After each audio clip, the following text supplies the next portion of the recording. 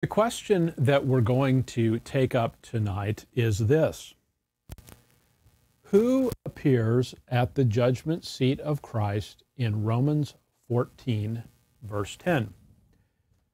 Who appears at the judgment seat of Christ in Romans 14, verse 10? And I really should have used the word stand, but look with me at Romans 14, verse 10. Now, we've received some questions recently about the judgment seat of Christ, and there are some on the internet that teach that the judgment seat of Christ is for the little flock and not the body of Christ. And so we want to consider whether that position is true or not. The phrase judgment seat of Christ appears in two scriptures in the Bible. It appears in 2 Corinthians chapter 5, verse 10, and it appears in Romans 14, verse 10. In a previous lesson, we considered 2 Corinthians 5, verse 10. So tonight we will consider Romans 14, verse 10. And what we're going to do, just to give you a preview of what we're going to cover, is we will first look at the arguments that are used to say that the judgment seat of Christ is for the little flock.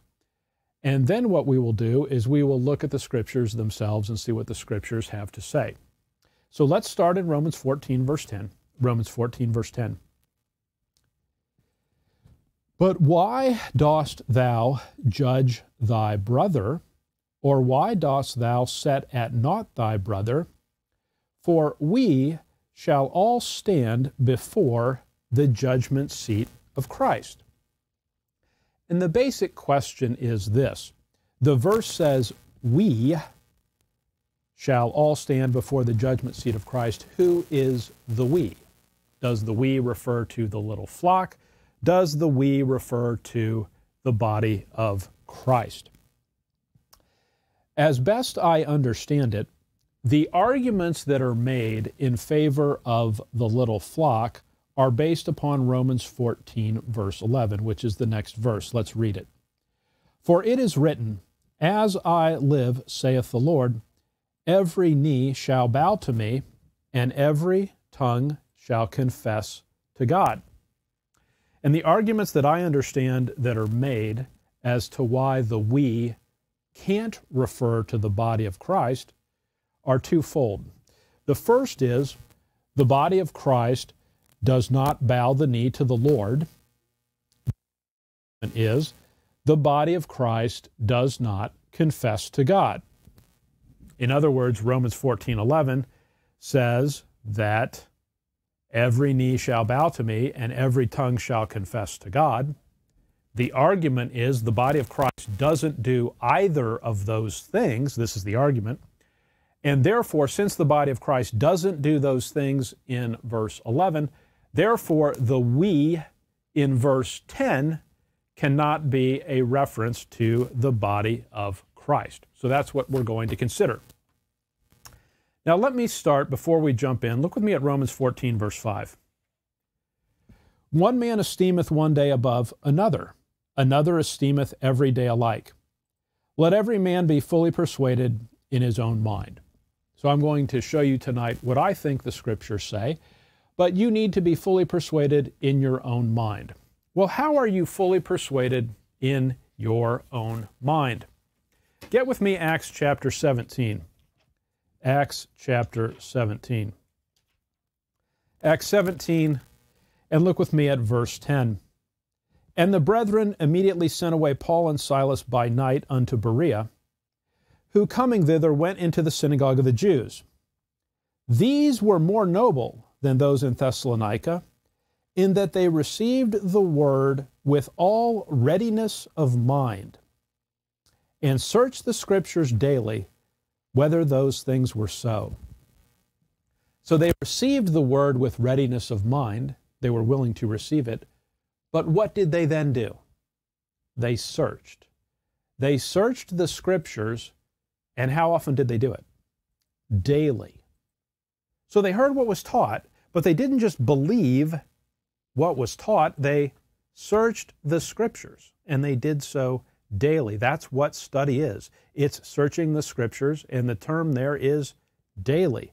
Look with me at 1 Thessalonians chapter 5. 1 Thessalonians chapter 5. 1 Thessalonians chapter 5, look with me at verse 21. 1 Thessalonians 5, verse 21. Prove all things. Hold fast that which is good. To prove all things means to evaluate. It means to test. It means to determine whether it is true. You don't just take someone's word for something. You prove all things. How do you do that? By searching the Scriptures daily. Now notice what the second part of verse 21 says. Hold fast that which is good. Doesn't say hold fast everything you hear. Doesn't say hold fast everything on the internet. Hold fast that which is good. Now, if you look at how the verse is structured, you first prove all things, then you hold fast that which is good. You start by proving all things. You don't hold it fast until you prove it. Once you prove it, then you hold it fast. Now, just to make this point to be clear, my personal opinion is that each individual believer, not just the pastor, not just people that are teachers, not just people that are preachers, every individual believer has a duty to study the Scriptures. And I say that because of 2 Timothy 2:15, study to show thyself. Each individual believer must study for themselves. Study to show thyself approved unto God, a workman that needeth not to be ashamed. There is shame involved, rightly dividing the word of truth. The believer has a duty to search all things, to study. It's not simply just listening to things. It's not just simply watching videos on the internet. That's not study. Watching videos is not study. Study is study. In other words, individual time that you spend in the Scriptures, looking at what the verses say, comparing verse with verse, allowing the Word of God to teach you. Now I'm going to teach you a bunch of things tonight. I'm going to tell you some things that I think to be true. But you know what you need to do? You need to prove all things. You need to search it out. You need to look at the reference I give you and see if they're true. You need to search for other ones and see if there's other ones that may tell you something different. You need to do your own individual study. Okay? So that's my word of encouragement to you. We need to be Bereans. We need to search the Scriptures. We need to prove all things. That's true for every one of us in the body of Christ. So with that, let's consider the first argument that is made in favor of the view that the little flock is who is referenced in Romans 14:10. And the first argument is that the body of Christ does not bow the knee. Well, look with me, if you would, get Ephesians chapter 3. Ephesians chapter 3. And we're going to look in Ephesians chapter 3 at verse 14. For this cause I bow my knees unto the Father of our Lord Jesus Christ. Well, who's the I in Ephesians 3:14? The I is obviously Paul. You can tell from Ephesians 1:1 that Paul wrote Ephesians. Paul says, for this cause I, Paul, bow my knees. Well, did Paul bow his knees or did he not? He obviously did. Is Paul a member of the body of Christ? He is. So the argument that the body of Christ does not bow the knee just isn't true. I mean, look what the verse says. For this cause I bow my knees unto the Father of our Lord Jesus Christ. In case there is any doubt, Ephesians 1:1, Paul, an apostle of Jesus Christ, he's the author.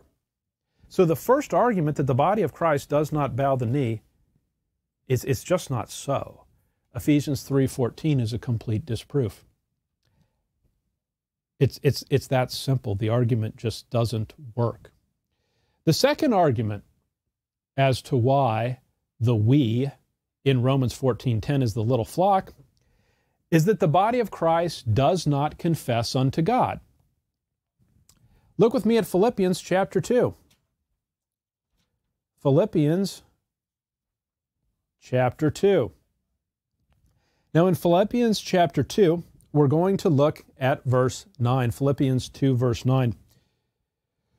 Wherefore God also hath highly exalted him, and given him a name which is above every name.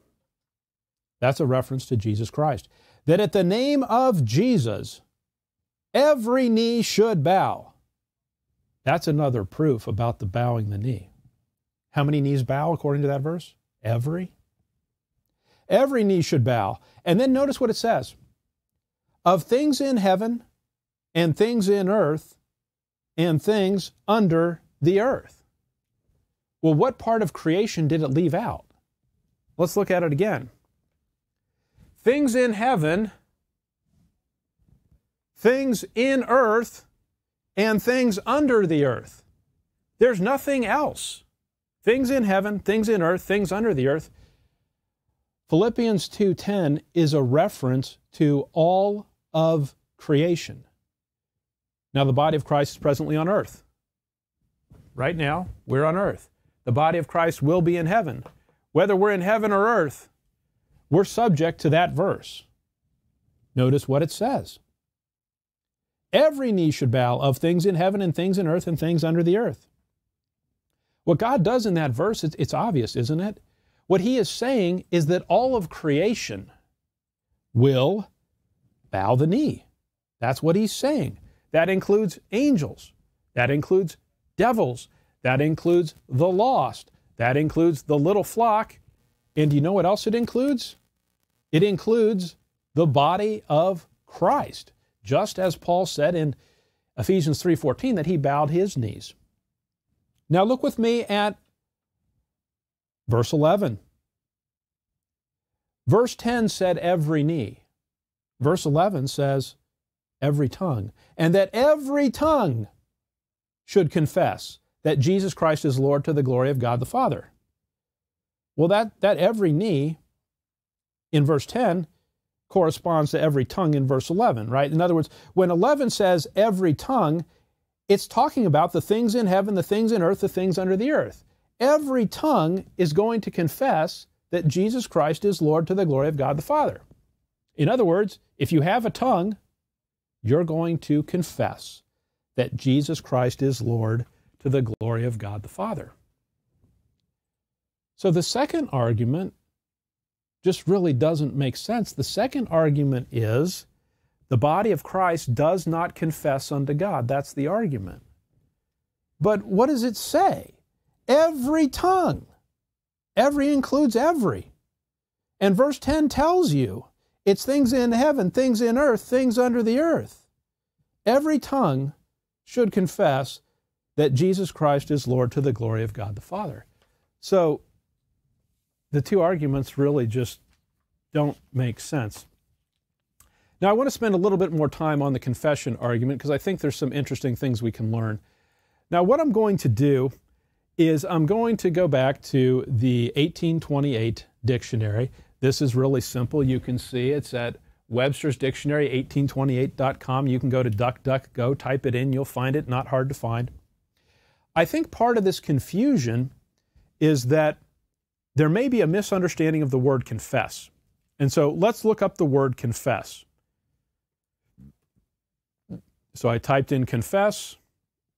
I'm going to hit return. Now let's notice what it says.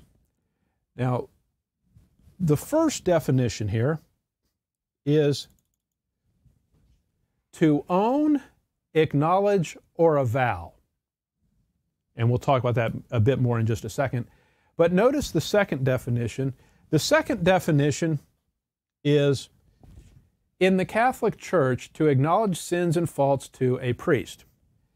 Now, is Scripture using the word confess in the sense of meaning to? It's not. That's a specific definition in the Catholic Church. But the first entry is to own, acknowledge, or avow. Look with me at the third, fourth, and fifth. To own, avow, or acknowledge. Publicly to declare a belief in and adherence to. Meaning 4, to own and acknowledge. Entry 5, to own, to acknowledge, to declare to be true. In other words, if we look at the word confess, there are multiple dictionary entries, but it's obvious that one of the meanings is to own, to acknowledge, to declare to be true. So the word confess has as one of its meanings to own, to acknowledge, to declare to be true. Now let's look up another word. And we're going to look up the word Lord, because it talked about confessing Jesus Christ as Lord. The word Lord has the meaning of a master, a person possessing supreme power and authority, a ruler, a governor. So let's make sure we understand both definitions. The word confess means to own, to acknowledge, to declare to be true. The word Lord is a person possessing supreme power and authority. So now look with me at Philippians chapter 2, verse 11. And that every tongue should confess that Jesus Christ is Lord. So the confession is that Jesus Christ is Lord. Does the body of Christ confess that Jesus Christ is Lord? Well, let's do a simple substitution. Does the body of Christ own, acknowledge, and declare to be true that Jesus Christ possesses supreme power and authority? The answer to that is yes. Is Jesus Christ Lord? Yes.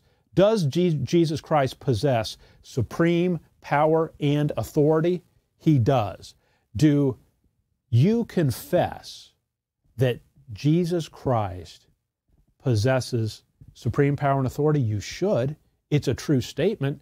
Don't we believe that? Don't we refer to him as the Lord Jesus Christ? Paul refers to him that way multiple times. My hope for you is that you believe that. I hope that you confess that Jesus Christ is Lord, because he is. That's a basic principle of the faith that I hope everyone believes. Let me just say it one more time to be clear. To confess is to own, to acknowledge, to declare to be true. Shouldn't we all declare to be true that Jesus Christ is Lord? I hope so. Shouldn't we own, acknowledge, or declare to be true that Jesus Christ possesses supreme power and authority? I believe that. I hope you believe that. The Bible teaches that. So does Philippians 2:11 refer to the body of Christ? Yes, the body of Christ does exactly that. Look with me at 1 Timothy. 1 Timothy. 1 Timothy, and we'll look at chapter 6. 1 Timothy chapter 6, verse 13.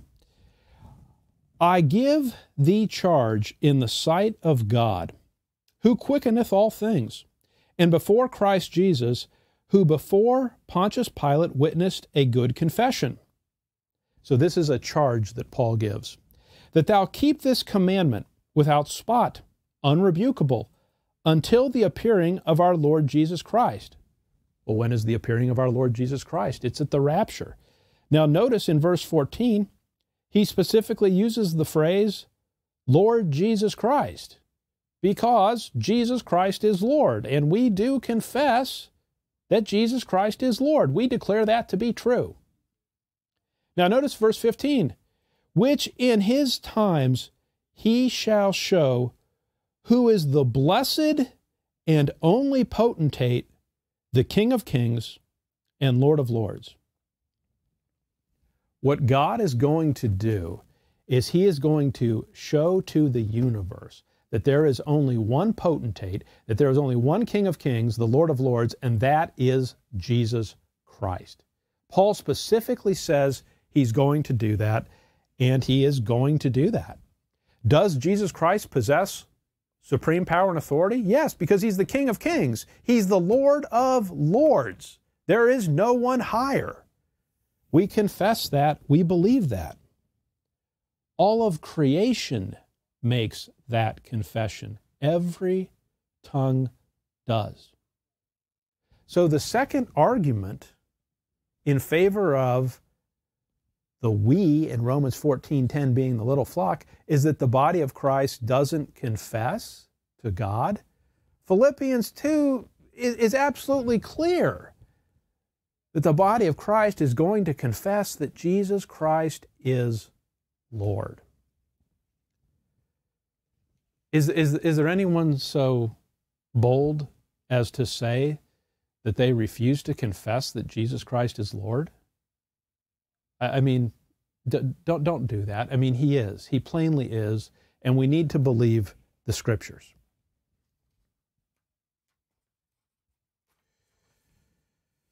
So, the two arguments in favor of the we referring to the little flock just don't hold water. The body of Christ does bow the knee. The body of Christ does confess that Jesus Christ is Lord. So let's just turn to Romans 14:10 and let's just see what the Scripture says. Let's do that. Romans chapter 14, verse 10. Romans 14, verse 10. But why dost thou judge thy brother? Or why dost thou set at naught thy brother? For we shall all stand before the judgment seat of Christ. And the question we're really trying to answer is this: who is the we? Who does the we refer to? Well, let's go to Blue Letter Bible and let's do a search here. And what we're trying to do is we're trying to figure out who the we refers to.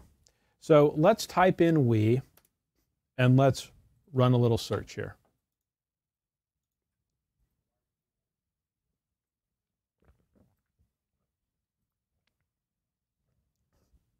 So Blue Letter Bible is bringing us our results. It's calculating. Let's see what it comes up with. Now, I want you to show you something here. So there's 1,844 times where the word we appears.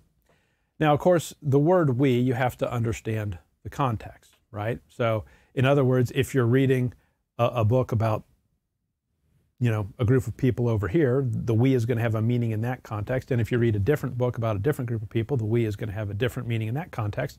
Well, we're obviously concerned about the book of Romans, aren't we? So watch what I'm going to do here. I'm just going to go to Advanced Options, and I'm going to scroll down here, and I'm going to go to Romans.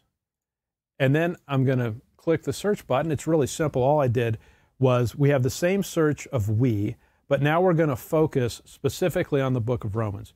Now, this is Blue Letter Bible. You can run this search yourself. This is free. It's easily available. It's perfectly easy for you to validate what we're doing here. It's very, very simple.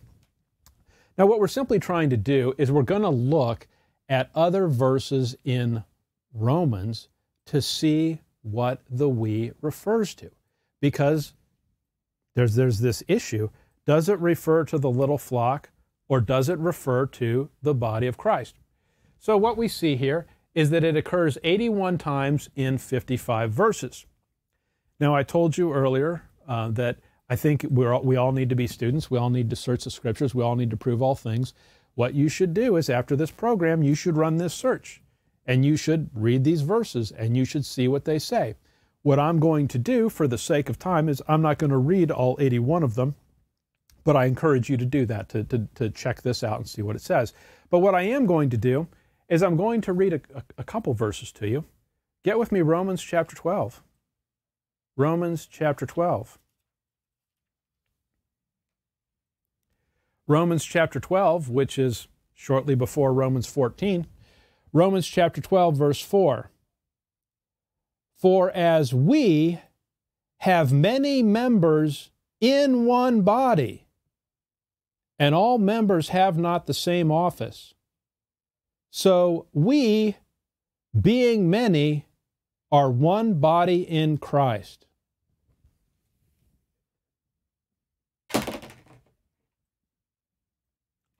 Drop the mic.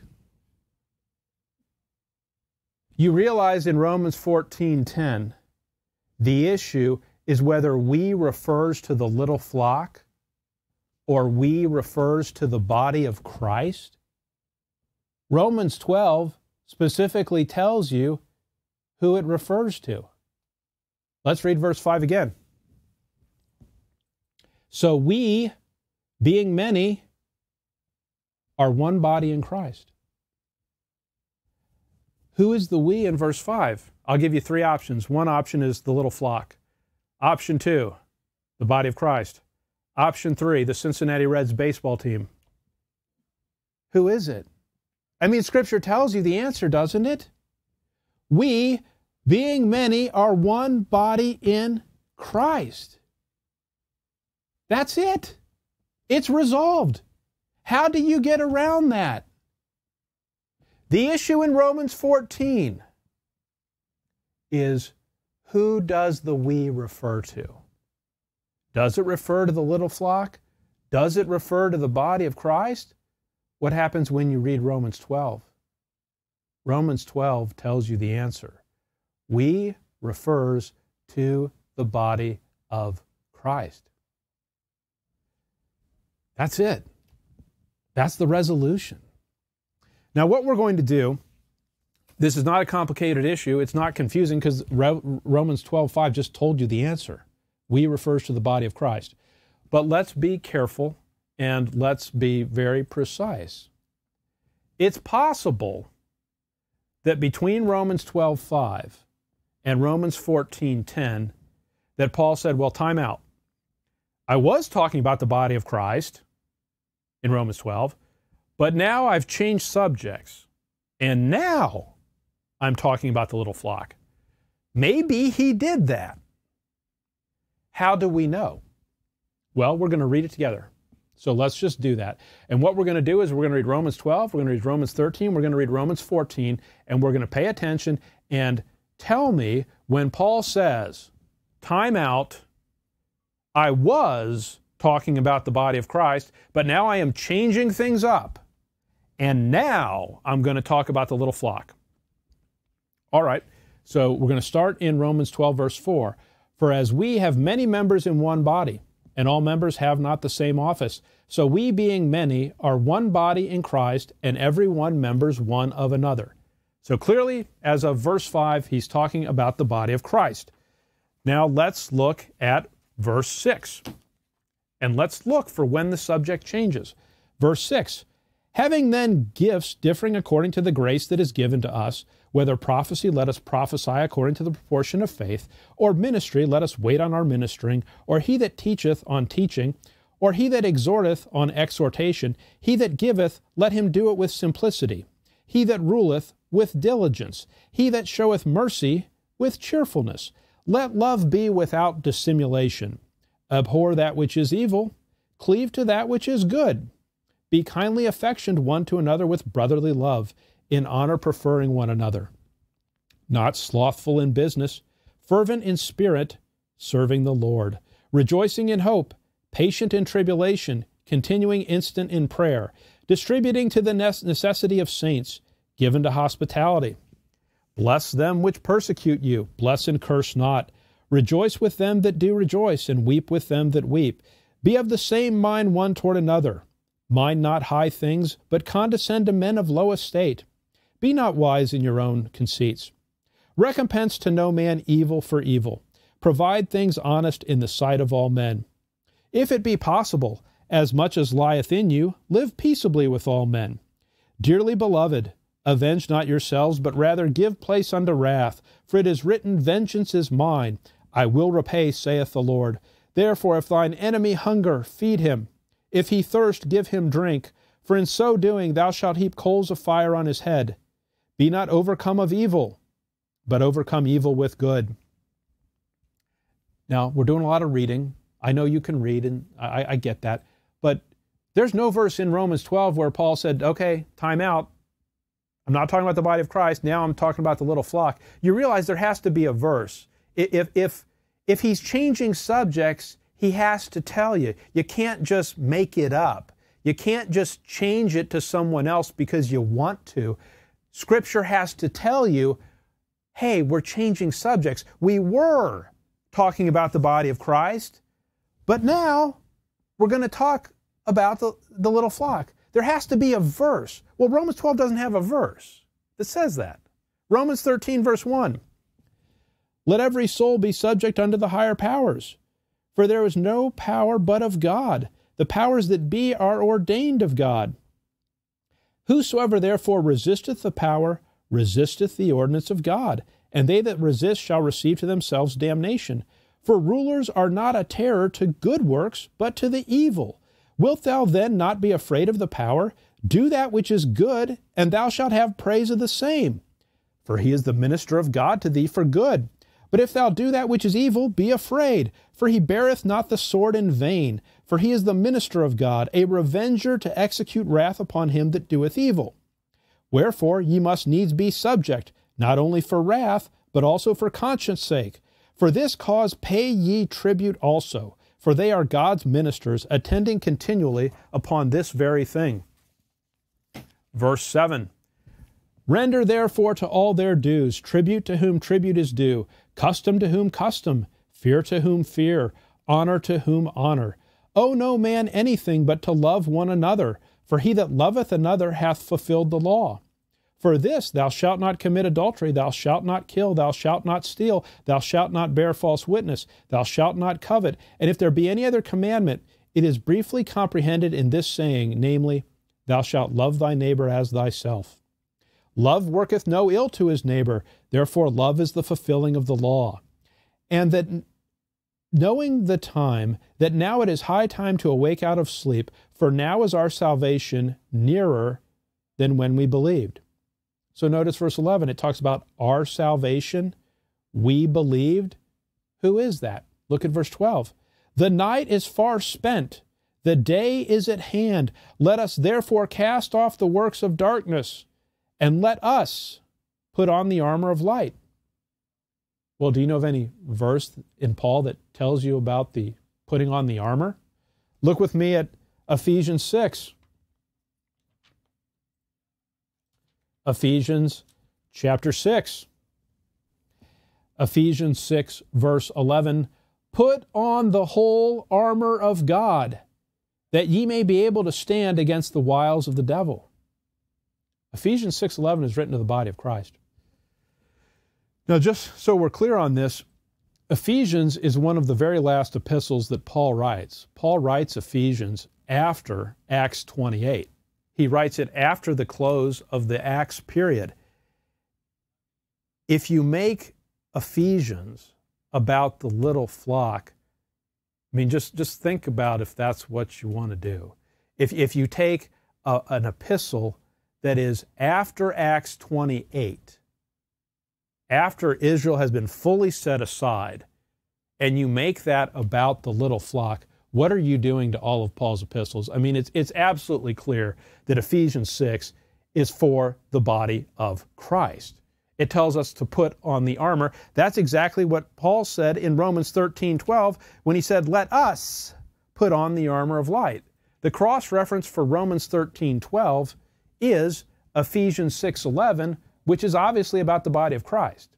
In other words, as we're reading through Romans 12:5 is about the body of Christ. We haven't seen anything that changes the subject. Romans 13:12 is about the body of Christ. So we're still talking about the body of Christ in Romans 13:12. So get with me, Romans 13:13. Let us walk honestly as in the day, not in rioting and drunkenness, not in chambering and wantonness, not in strife and envying, but put ye on the Lord Jesus Christ, and make not provision for the flesh to fulfill the lusts thereof. So we've been through all of Romans 12, we've been through all of Romans 13, not a clue that it's talking about the little flock. It's not. There's no time in there where Paul said, I'm changing subjects, I'm going to talk about something totally different. He never did that. The we is still the same we. So now we got to do Romans 14. Romans 14, verse 1. Him that is weak in the faith receive ye, but not to doubtful disputations. For one believeth that he may eat all things. Another who is weak eateth herbs. Would someone in the little flock believe they can eat all things if they're zealous of the law? He wouldn't. Verse 3, let not him that eateth despise him that eateth not, and let not him which eateth not judge him that eateth, for God hath received him. Who art thou that judgest another man's servant? To his own master he standeth or falleth. Yea, he shall be holden up, for God is able to make him stand. One man esteemeth one day above another, another esteemeth every day alike. Let every man be fully persuaded in his own mind. He that regardeth the day regardeth it unto the Lord, and he that regardeth not the day, to the Lord he doth not regard it. He that eateth, eateth to the Lord, for he giveth God thanks. And he that eateth not, to the Lord he eateth not, and giveth God thanks. For none of us liveth to himself, and no man dieth to himself. For whether we live unto the Lord, and whether we die unto the Lord. Whether we live, therefore, or die, we are the Lord's. So we see the word we again there in Romans 14, verse 8. Romans 14, verse 8 is an accurate description of the body of Christ. For whether we live unto the Lord, and whether we die unto the Lord. Whether we live, therefore, or die, we are the Lord's. Isn't that what Paul says in 1 Corinthians 6, also talking about the body of Christ? 1 Corinthians chapter 6, and look with me at verse 19. 1 Corinthians 6:19. What? Know ye not that your body is the temple of the Holy Ghost which is in you, which ye have of God, and ye are not your own? For ye are bought with a price. Therefore glorify God in your body and in your spirit, which are God's. Romans 14:8 says the same thing as 1 Corinthians 6. Both of those are written to the body of Christ, unless you're going to decide to make all of these written to someone else, but it's pretty clear that that's written to the body of Christ. Let's go back to Romans 14. Romans 14, verse 9. For to this end Christ both died and rose and revived, that he might be the Lord both of the dead and the living. But why dost thou judge thy brother, or why dost thou set it not thy brother? For we, it's the same we as Romans 12. It never changed. For we shall all stand before the judgment seat of Christ. So let me just say it again so we're clear, and we'll move on. Romans 12:5 specifically said, we, and I'm going to quote it because I don't want to be accused of misquoting it. So Romans 12, verse 5. So we, being many, are one body in Christ. That's a reference to the body of Christ. We read every single verse between Romans 12:5 and Romans 14:10. There was no verse about the little flock. There was no verse about the Israel of God. There was no verse that said, hey, time out, I'm changing subjects, I want to talk about an entirely different group of people. There was none of that. There was no clue, there was no hint, there was no evidence, there was no nothing that says, I'm not talking about the body of Christ, I'm talking about the little flock. Well, in the absence of such evidence, who does the we refer to? It's the same we. And that we is the body of Christ. There is no basis in the text of Scripture itself for saying that the we is anything other than the body of Christ. If you want to just make up reasons, you can make up reasons, but there's no basis in the Word of God. Now let's look at Romans 14:11. Romans 14:11. For it is written, as I live, saith the Lord, every knee shall bow to me, and every tongue shall confess to God. We've already dealt with those verses, so I'm going to move on to the next. Look at verse 12. So then every one of us shall give account of himself to God. Let every man be fully persuaded in his own mind. The angels are going to give account unto God. The devils are going to give account unto God. The lost are going to give account unto God. The little flock is going to give account unto God. You don't think the body of Christ is going to give account unto God? You're going to give account unto God. It is a dangerous teaching. It is a false teaching to say that the body of Christ does not give account unto God. We are going to. Don't kid yourself. You're going to be, if you're a member of the body of Christ, you will be at the judgment seat of Christ. Don't pretend that you're not, because if you pretend that you're not, it would be a very bad idea. You're going to give account. You need to recognize that, and you need to structure your life accordingly. Look with me at Matthew 12.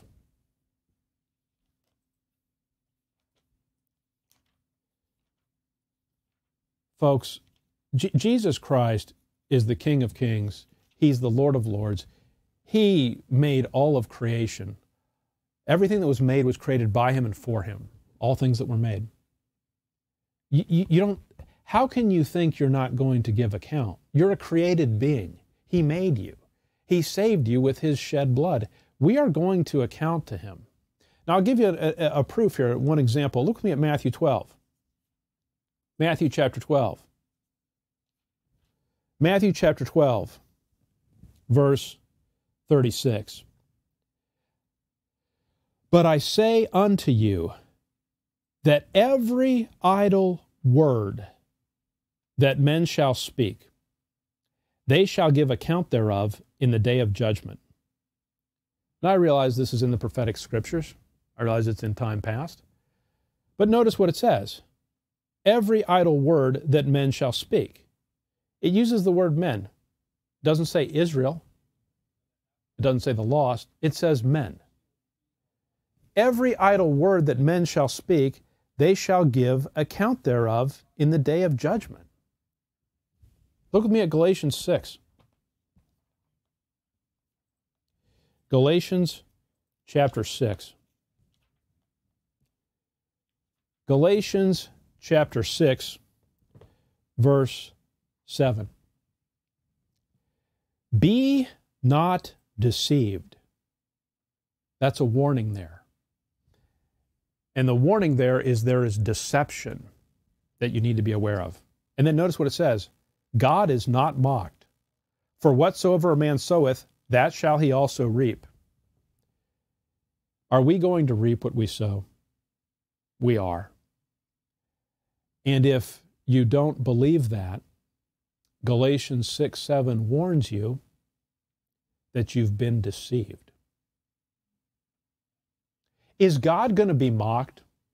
Are we going to show up at the rapture and are members of the body of Christ who have lived wicked lives, can they say to God, God, you saved me by his grace. The Lord died for my sins. And you know what? I got away with living a wicked life as a saved man. I was horrible in what I did. I taught false doctrine. I took your name in blasphemy. I did all these horrible things. And you know what? I'm going to get the same treatment as Paul. Wouldn't that mock God? In other words, God, your word, all the things it told me to do, it told me to walk worthy. I ignored it. And I got away with it. I got away with it because there is no consequence. There's no consequence, God, because I don't give account.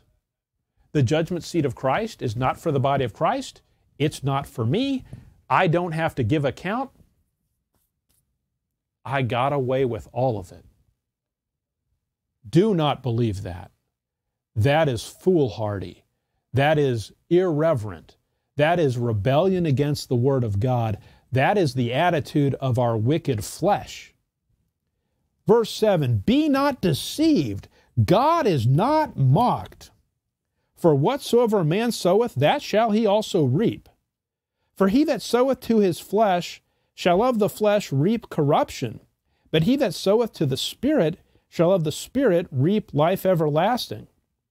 Verse 9, and let us, who's the us? The body of Christ. And let us not be weary in well-doing, for in due season we shall reap if we faint not. Paul specifically says the body of Christ is going to reap if we faint not. But what do we have to do? We have to not be weary in well-doing. Obviously, we give account. Do not deceive yourself into thinking that we don't give account. Now, I'm going to go back to Blue Letter Bible. I'm going to go to advanced options here. And I'm going to go to the top, and what I'm going to do is I'm going to pick the Pauline epistles. That's my search range. And now I'm going to run a search for little flock. And the idea is some think that 2 Corinthians 5:10 is about the little flock. Some think Romans 14:10 is about the little flock. Let's see what Scripture thinks about this.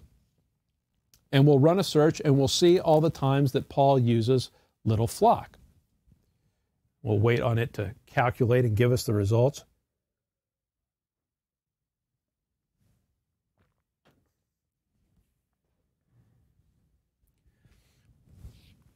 Blue Letter Bible is thinking very carefully. It wants to make sure that it gives us the right answer. Little flock. There are 0 verses in the Pauline epistles that have the term little flock. Well, if you're going to say that the judgment seat of Christ is for the little flock, isn't it strange that the term judgment seat of Christ never appears in the prophetic scriptures? Now let's just, I'm going to use the chart here for a minute. So, come on, chart. The term judgment seat of Christ is a term that only Paul uses. The little flock is a term that is under the kingdom program, and Paul never uses the term. In other words, the little flock is a prophetic group of people. You know that because they're mentioned in the prophecy program, and Luke 12 says they're going to inherit the kingdom. The judgment seat of Christ is a purely Pauline term.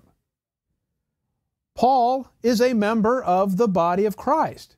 He never uses the term little flock. Think through this. How odd would it be for Paul to take a purely Pauline term that's never mentioned in the prophetic scriptures, and it's about the little flock? Let me put it a different way. If the judgment seat of Christ is for the little flock,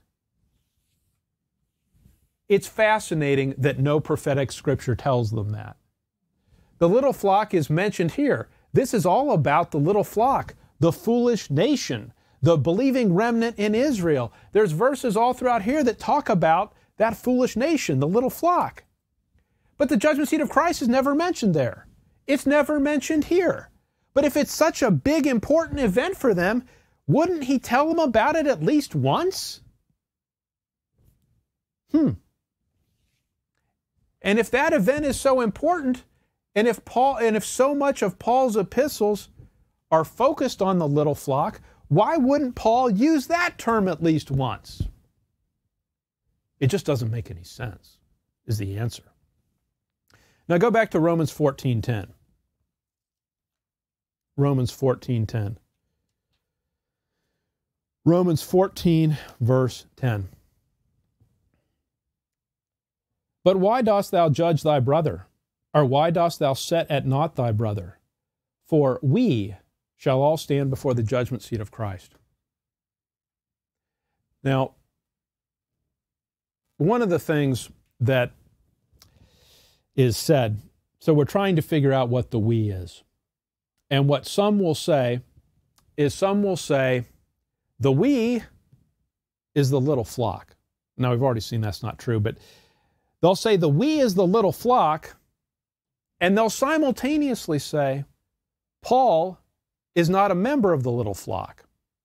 So they go to Romans 14, and when they see the word we, they say that word we, that refers to the little flock, which there's no verse anywhere that says that. And what they also say at the same time is the word we doesn't include Paul. So that seems strange. So what I want to do now is I'm going to go back to the Webster's 1828 dictionary, and I'm going to look up the word we. And I know that we all know what the word we is, but I guess there's confusion about this, so let's look at it together. We, pronoun plural of I, or rather a different word denoting the person speaking and another or others with him. Now let's make sure we got that. The word we is the pronoun plural of I. denoting the person speaking and another or others with him. In other words, the very word we, its very meaning, and we all know this, it's the pronoun plural of I, and it includes the person speaking. When someone uses the word we, they're including themselves. That's just, you know that, that's just how that is, that's how it works. Well, when the word we is used in Romans, who's the person speaking? Who's the I? Get Romans 1. Get Romans chapter 1. Now I'm just going to give you my opinion. You can decide for yourself. I think the person that wrote Romans is Paul. That's my personal opinion. You can decide whatever you want. It's, you have liberty in Christ. You can decide whatever you want. My opinion is Paul wrote Romans. And I think that because of Romans 1:1. Paul, a servant of Jesus Christ, called to be an apostle, separated unto the gospel of God. So I think Paul wrote Romans. Verse 13. Now I, so here we see the word I. Now I would not have you ignorant, brethren, that oftentimes I purposed to come unto you, but was let hitherto, that I might have some fruit among you also, even as among other Gentiles. Verse 14. I am debtor, both to the Greeks and to the barbarians, both to the wise and the unwise. Verse 13 and verse 14 use the pronoun I multiple times. It's someone that purposed to go unto the Romans, but was let hitherto. My personal opinion, I think that's Paul. Verse 14, he was debtor both to the Greeks and the barbarians. I think the I there is Paul. Verse 15, so as much as in me is, I am ready to preach the gospel to you that are Rome also. Verse 16, for I am not ashamed of the gospel of Christ, for it is the power of God unto salvation to everyone that believeth, to the Jew first and also to the Greek. Just my opinion, I think the person that wrote Romans is Paul. I think when he uses the word I, he's talking about himself. I hope that's not controversial. Isn't it obvious? Get Romans 11. Romans 11, verse 13. Romans 11:13. For I speak to you Gentiles, inasmuch as I am the apostle of the Gentiles, I magnify mine office. Again, this is just my opinion. I think Paul is the apostle of the Gentiles. I think when he uses the word I, it's a reference to Paul. Hopefully you agree with that. Romans 11:25. Romans 11:25. For I would not, brethren, that ye should be ignorant of this mystery, lest ye should be wise in your own conceits, that blindness in part has happened to Israel until the fullness of the Gentiles be come in.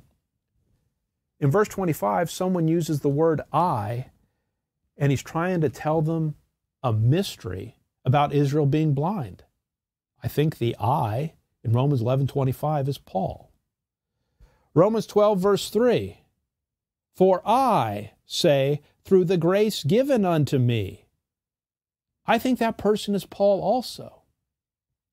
Now, this is not complicated, but just to make the point, the word we is the plural pronoun of I. The word we includes the person speaking. You can have your own views. My opinion, the person who is speaking in Romans is Paul.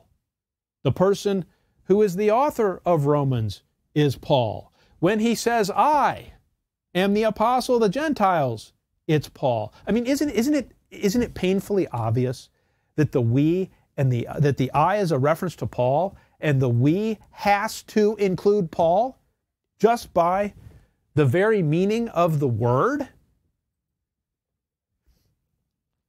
What you can't say, Romans 14:10, we shall all stand before the judgment seat of Christ. Well, that we is the little flock. Well, there's no verse that says that. Well, we is the little flock, but the word we doesn't include I. Come on. I mean, we, pronoun plural of I, denoting the person speaking. The word we, just by the basic meaning of words, has to include Paul. I mean, isn't that obvious? When you use the word we, it includes the word I. I don't know how many times to say it. I mean, that has to be the case. That's how language works. So now, let me ask this question. The word we in Romans 14:10, we shall all stand before the judgment seat of Christ. That we has to include Paul. It does.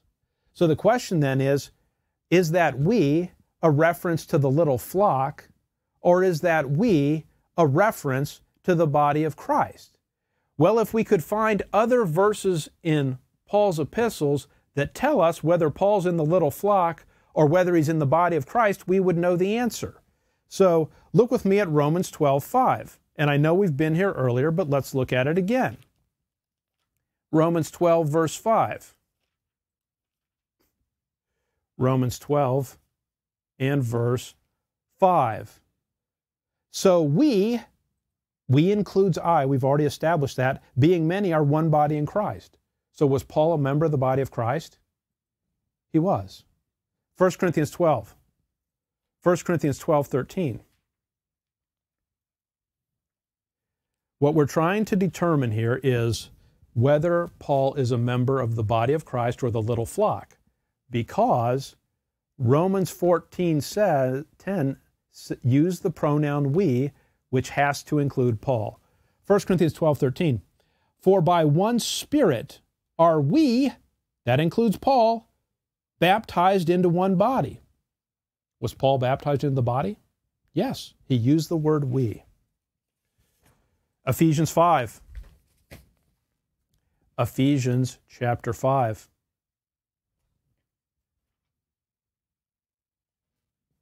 Ephesians chapter 5, verse 30.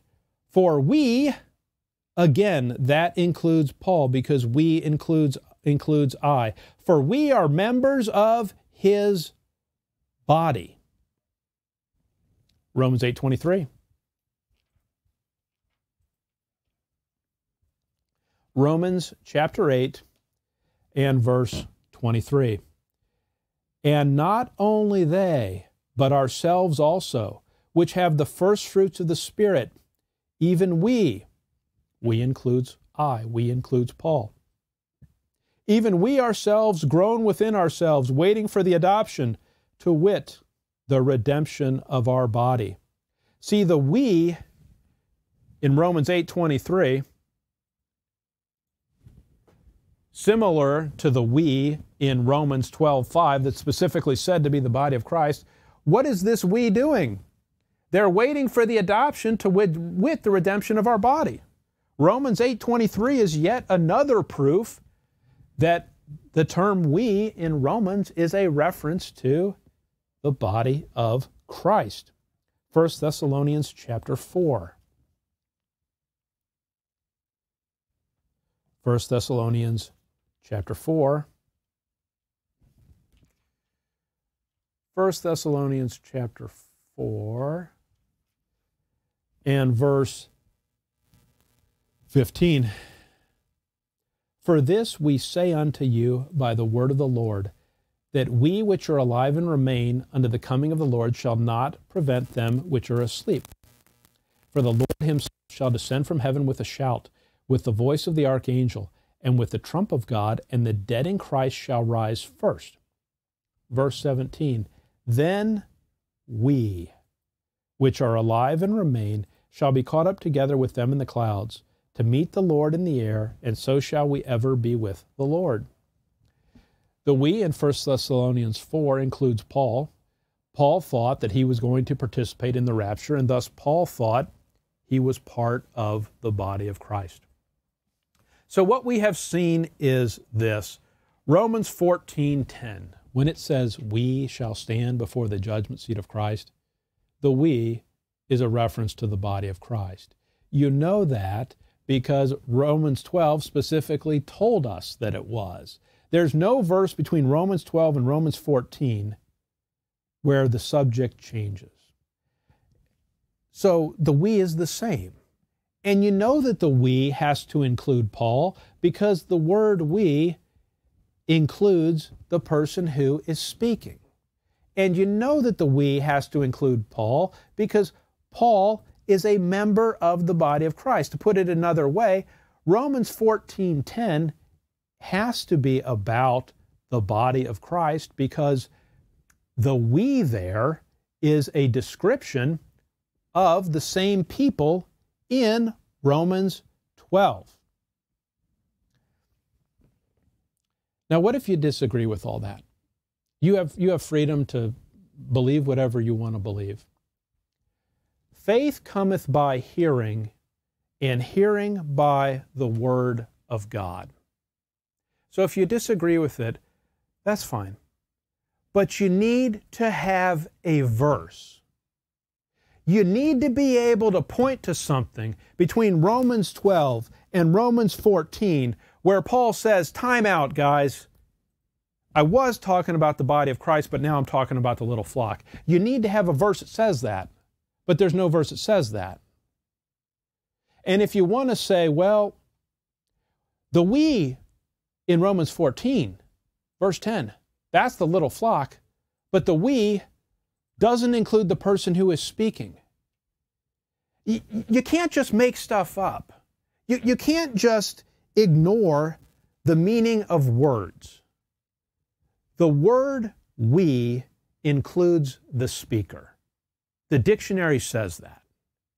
So you can't just pretend that the we doesn't include Paul, because it does.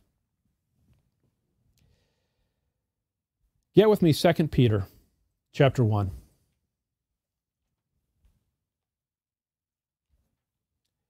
It's obvious from what we've looked at that the we in Romans 14:10 is the body of Christ. And the body of Christ is going to appear before the judgment seat, which is a term that only Paul uses. That is very clear.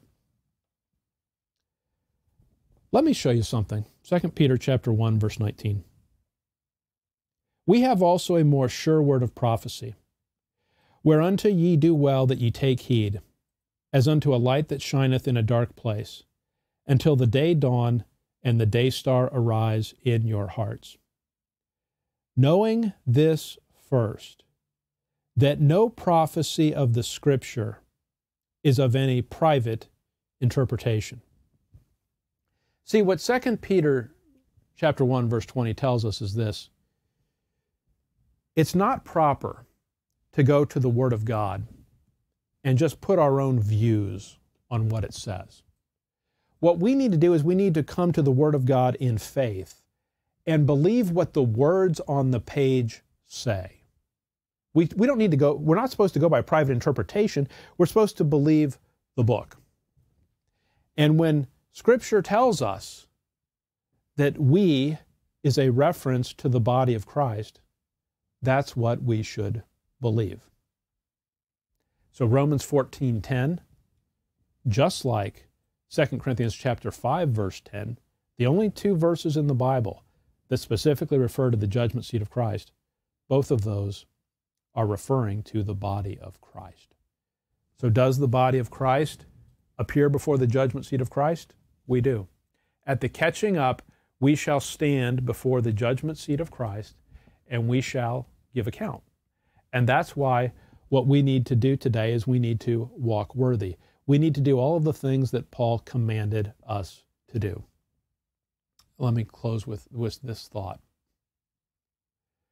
Why didn't God take us to heaven immediately after we got saved? Wouldn't that have been nice? We wouldn't have to be on this sin-cursed earth. We wouldn't have to deal with bodies that decay. We wouldn't have to deal with all the problems that we face on this earth. Well, he left us here because he had work for us to do. We were created unto good works. That's what Ephesians 2 tells us. And so what we need to do is we need to be preaching the gospel. We need to tell people the truth about the gospel so that they can be saved and that their eternal destiny can be changed. Does it matter how the body of Christ lives? Yes, it does matter, because the body of Christ, just like the rest of creation, will give account to the Lord Jesus Christ.